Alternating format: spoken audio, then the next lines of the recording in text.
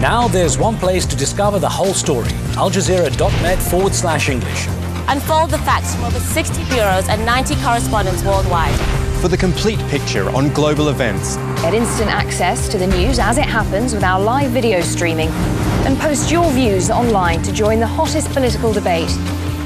We bring you the story from every side and every angle. aljazeera.net/English.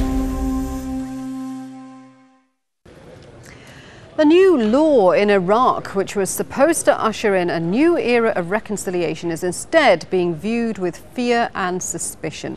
Former members of Saddam Hussein's Baath party say moves to reintegrate them are a sinister trap. Our Iraq correspondent Hoda Abdel Hamid explains.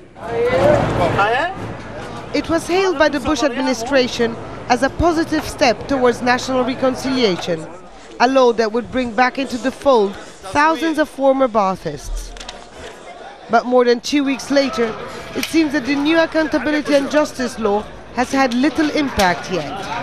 The vast majority of Iraqis who joined the Baath party had no other choice. If they wanted a job, they had to sign up. But for many here, this law might have come too late. After 5 years of killings and violence, mistrust among Iraq's different factions is so high, many former Baathists say they wouldn't dare resume their old jobs. Mohammed is a civil servant and a low member of the former Baath party. He won't show his face and is using a fake name because he fears someone could kill him in revenge. I believe that the new law won't change anything, and most of the people involved will never get back. Believe me, it's a trap. They don't trust the government.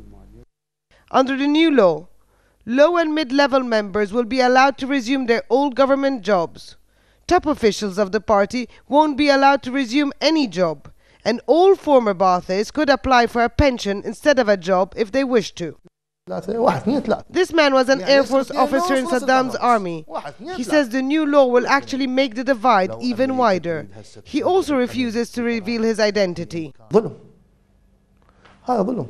This is unfair. If I go back to work, they will demote me from colonel to major. This is mass revenge.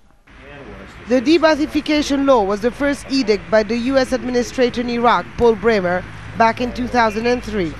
It was widely perceived as mass punishment, and many scorned Baathists joined the ranks of the so-called insurgency. The policy also stripped the country of the bureaucrats and technocrats desperately needed to rebuild Iraq.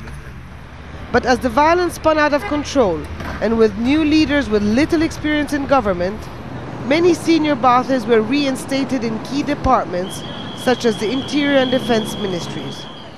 Under the new accountability and justice law, they could be driven out of their jobs once again.